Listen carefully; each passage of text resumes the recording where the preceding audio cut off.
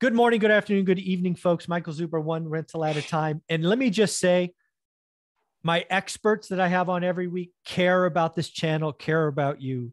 Omar is sitting in Hawaii at 6 in the morning doing this recording with us. So, Omar, I just want to thank you with all my heart. Thank you for being here every week. Thank you for doing this. Greatly appreciated. You're welcome. Thanks, Michael, for having me. Awesome. Well, let's jump into topic number one. I have said that the housing market is broken. The Fed broke the market. Housing is changing fast. The slowdown is real. All of these things. I think you happen to be in a market of California that probably will feel it first.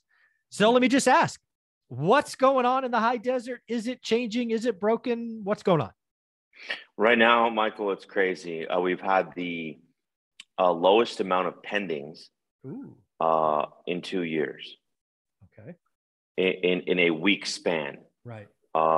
Week and a half, 10 days. And the listings on the market are now at 900. And just for everybody's reference, what would they have been like a month ago? Like 3 months ago, they would have been 500, 550, 600 max.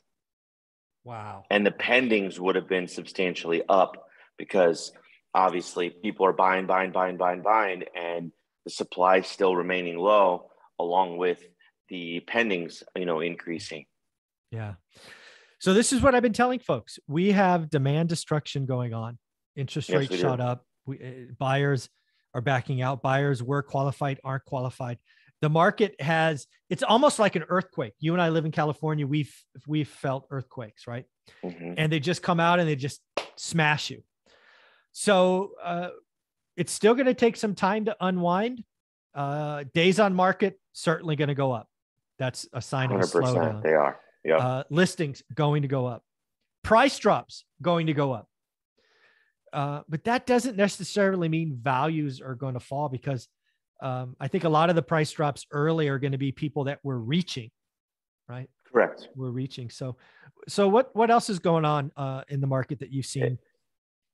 Let's talk about that reaching aspect of it real quick, because a lot of my sellers, were late to this show, and they want the extra $20,000 or $30,000 on top of their listing price, and their listing price is unrealistic in the first place. And those are the ones that are going to be having the price reductions, which I've talked to. Yeah. And we've had built-in price reductions to sustain and to put out the product at a reasonable price for it to sell. Yeah. And if you don't have a savvy enough or straightforward enough real estate professional, if you're listing houses, then your house is going to sit. Yeah. And then it's not the fault of the agent. In a sense, it is if they don't let you know exactly what the market's doing. Yeah. I mean, at the end of the day, I'm sure the client makes the last call, but you, as an agent, it is your responsibility to paint the possible future, right? Because again, the beauty about real estate is you only need one buyer. You just never know if that one buyer might come in that's just like the fit for that house. But for most of them, it's, hey, you're late. The market's not, it's now May 2022. It's not May 2021. The market is different. And oh, by the way, we're not at 350 actives. We're at 900 and we're adding seemingly 10 a day. So just realize you're competing with others. The big question I have for you, and if you don't know the answer, totally okay. What percent of the people listing today do you think, purely a guess, will take it off the market and decide to stay if they don't get their price? Or do you think they're like done and they're moving out of state and they're going to sell no matter what? Do you have any guesses? I think on that, Michael, it's probably going to be a good 30%. Okay. I think 3 out of 10 listings are going to say, screw it. We're staying. We're not going to get another interest rate the same. And then obviously, I think the other 30% is going to be like, no, moving out of state, and they're done with California. Then the other 30% are like, you know what? Maybe we are not going to move because we can't find another place to move to that's the downsizing or upgrading. Yeah. And they're staying put. and it's not necessarily because of the equity that they aren't making. Oh yeah. It's just because you can't find another property yet. Yeah. So that's interesting, right? So you just did 3/3, which was very cool. Uh-huh. So there's 1/3 that's basically they're already mentally sold. So they're going to take a number, and it's going to be probably lower than list. And they're going to go. They're either going to go to their second home, or they're going to move out of state, or whatever. So those people will sell, and maybe they take a haircut, meaning on list price. But the other 2/3, those will come off the market, right? If you find interest rate lock in, and you feel like your house is special and nobody appreciates you, and there's no offers in 60 days, you'll just take it off. You'll stay put. Correct. But let me add something to this. These are sellers that were in escrow, and then the buyer backed out because of the interest rate. Those are the ones that are going to stay put as well. Yeah, because again, and then the other one, the trade down, right? Yeah. It's going to be very interesting to watch those folks, because as inventory builds, I think the market's about to bifurcate. I think in the high desert, it's a lot like Fresno, and probably like a lot of other markets. I think everything that is kind of first time buyer stuff, I think stays red hot. Yes. But it's that move up buyer, right? So I don't know in your market, my market, like let's just call median 400. So anything like 350 and below flies off the shelf. Right. Anything that's 6 to like maybe 800, kind of that, new home, big stuff, 4,000 square feet stuff. I think that stuff's going to sit. I just think too much of that stuff was built over the last couple of years. You know what? Case in point, there was one house on the market in our area that was, they were asking $1.1 million. Woo! And it's not it's in a subpar neighborhood, but the house itself was overbuilt. It was it was a builder that built his own home that was gonna stay. Yeah. And 5 days on the market. I mean, exquisite, 1 story, a pool casita, an RV garage, a pool, just done, just done. Right. 6 days, and it sold for $1.1 million. Wow. Yeah. I mean, you only need one buyer. And this is the high desert, man. Yeah. And I'm sitting here like, are you kidding me right now? I'd be spending $1.1 million in an appreciating market in Orange County. Yeah. Like I'm not going to say they're never going to get more money out of it, but there is not much juice left in that lemon. Yeah. That lemon's pretty aged, pretty dry. It's dry. Yeah. Yeah. So again, let's kind of look to the future, because I think the high desert's a lot like Fresno. I think we're going to see the next, dude, this is the spring selling season. We're going to see some inventory, not a lot of buyers. Inventory is going to swell. I mean, we ran into this brick wall fast, right? Listings going to go. And we're not even there yet. No, we've made contact, but I guess it's a train falling off the track. Like the lead car's off the track, but there's all kinds of more coming. Right. This is going to be messy.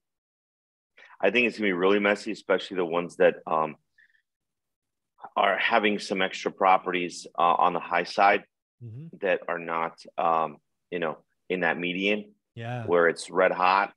And it's going to be interesting to say the least. And then as a flipper as well, it's going to be a great deal. And this is where the condition of the property is going to be the caveat, because if I can buy the property, put $10K into it really quick, lipstick fast, and it's still under the median home price, you're golden.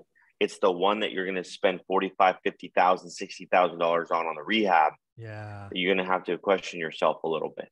Yeah. I got to tell you, as somebody has not flipped as many as you, but did close to 60 flips in the last 3 years.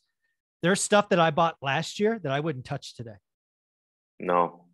It's just a different, like last year, no inventory, simple. Even with delays, you won. Anything today, like windows are pain, right? There's pain in the ass. Yeah, like new appliances and all of this stuff. I unless it's really below the median and my exit's below the median and it's truly lipstick, I think there's a lot of stuff I wouldn't flip today. Right. 100%. That my last deal, that big one that we sold for $808. Yeah. I would not do that same deal right now. Yeah. There's no way I would have bought it for $500K. Here's the big question, and I actually don't know what you're going to say. So what's the high desert median last time you checked? Like 436 or something? No. We're at 405. Oh, 405. Okay. So here's the big question. Everyone's going to drop tomorrow. It's going to drop. Okay. Yeah. So what do you think? So again, you're calling for the median price in the high desert to fall. 375. Okay. All right. So we're going to see so that's what? 360. So that's 10%, let's call it. Mm-hmm. You think it falls that fast in the next 12 months, 6 months? What do you think? Oh, I say it falls in 12 months. Yeah. Yeah.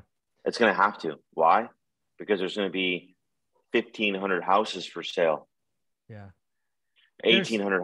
I'm going to say there's going to be 1,500 houses for sale in the next 6 months. Yeah. People need to realize, again, 10% fall in the high desert makes perfect sense. People need to go back car.org. If you are a data junkie, go to car.org. Look at look at all of the metros, the MSAs they call them. In the high desert, it's like it's the last one to feel the run up and it's the first one to feel the pullback. It makes perfect sense. Yeah. So, and I think a 10% fall in a year makes perfect sense. I wouldn't call that a crash. I'd probably call that a correction. Adjustment. Yeah.